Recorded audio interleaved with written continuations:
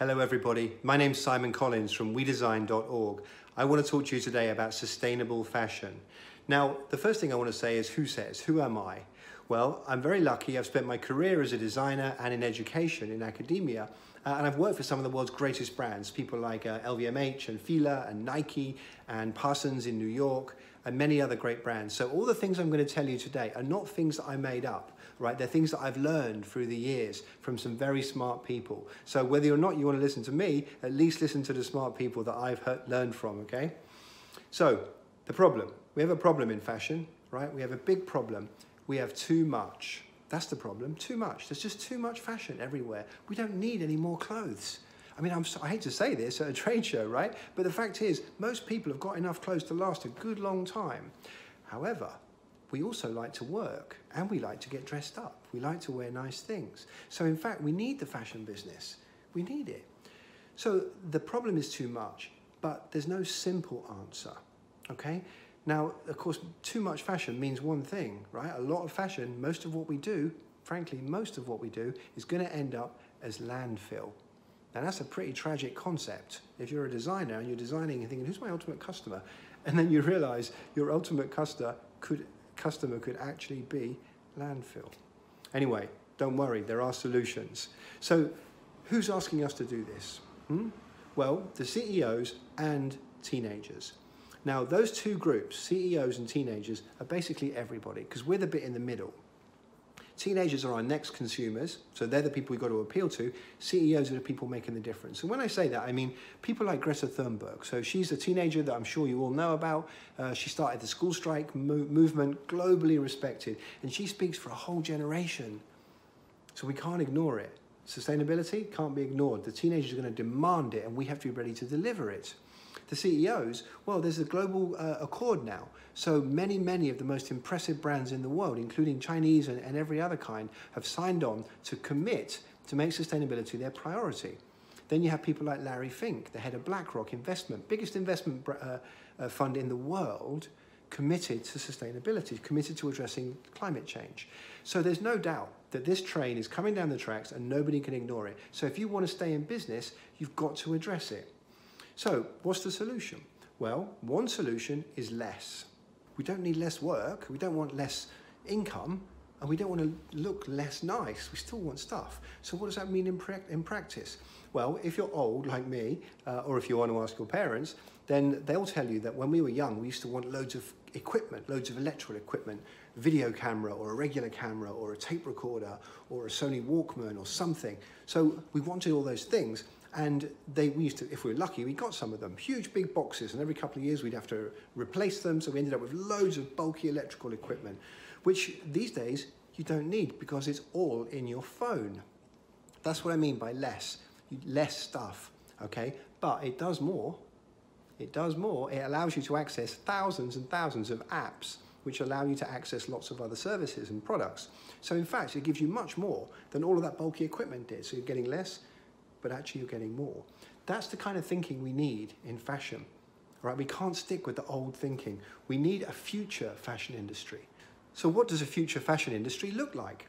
Well, for a start, it's like the Real Real. Now, any of you that are Western or have been to the West know the Real Real is a company which resells designer fashion. So high-end, whatever name brands you think of, the Real Real sells it. They authenticate it, so they prove that it's real, hence the Real Real, but then they resell it.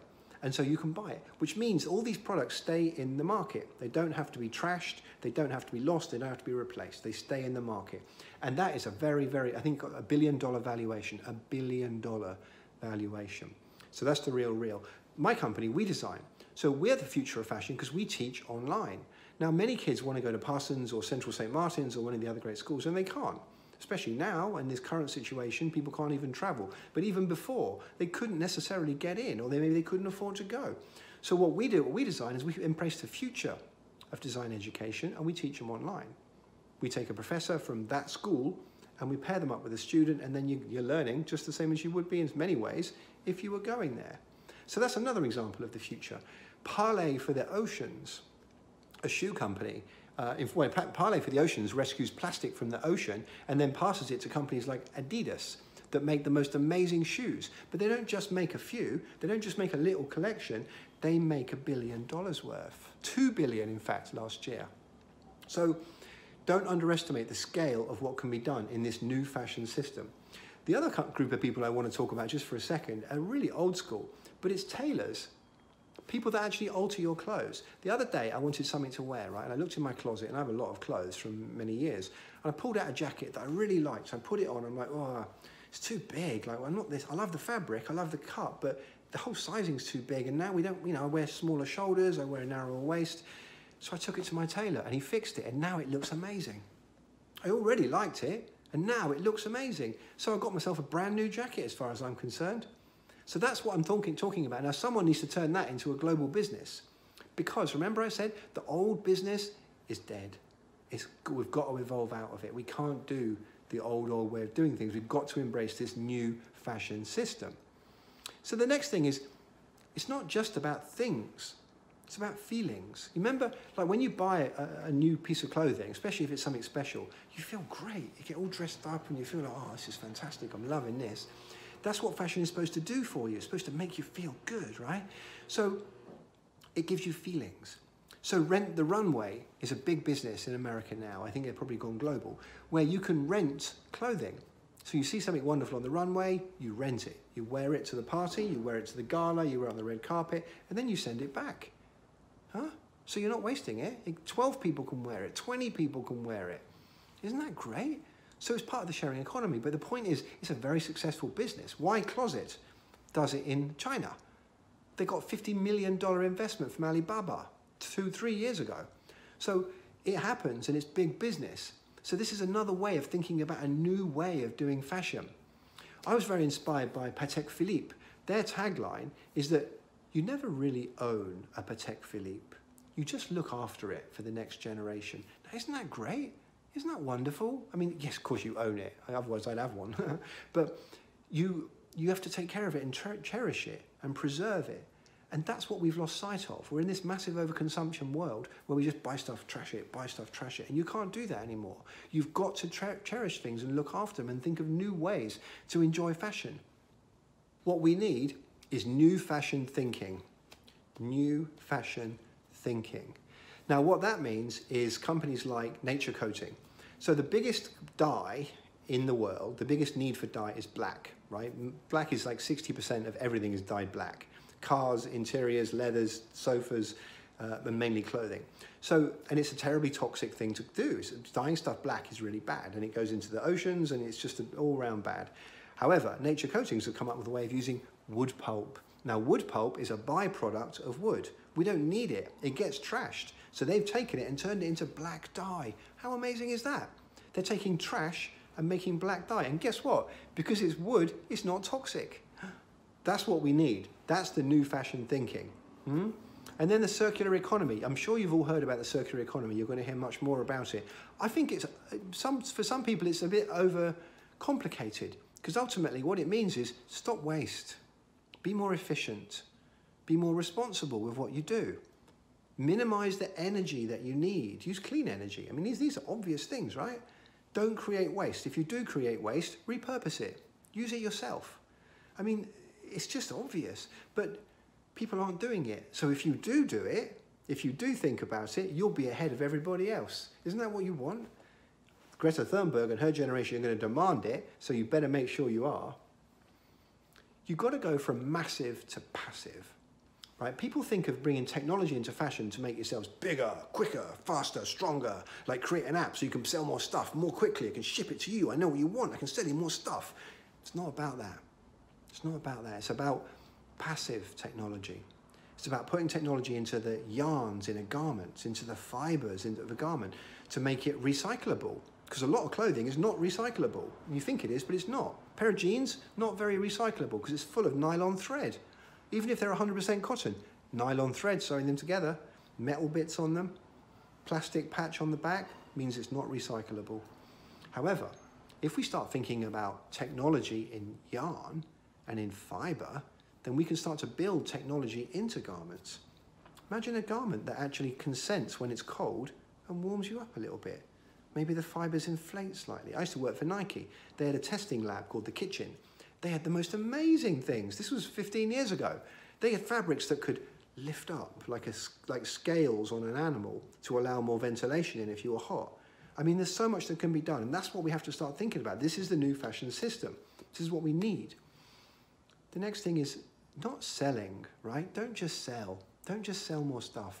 Service. Make people feel good. Remember I said rent the runway, rent you clothes, right? You've got to provide service. You've got to engage with your consumer after you've sold them something. Yes, you need money, right? You have to sell them something, but you can't just leave it at that. You've got to engage with them. You've got to give them something, give them some value. There's a wonderful denim company in Amsterdam, which is actually called Denham, and they'll repair your jeans for you. It's not a big deal, right? It's not rocket science. People have been doing it for years, except for no one else does it. Huh? Levi's just started doing it, which is fantastic. Good for them. Denim have been doing it for a while. They'll repair your jeans. Buy a nice pair of denim jeans from Jason Denim, and they'll fix them. Now, isn't that great? They last. We want that. Huh? We want that. So old fashion is over. And listen, it was never more over than during this crisis. So you've got to stop thinking in the old way. It's been that way for hundreds of years, right? We can't keep doing that. We've got to evolve. So I've given you a couple of ideas of how we can evolve. You've got to listen. You've got to innovate. You've got to evolve. If you're doing what you were doing a year ago, it isn't going to last. It isn't.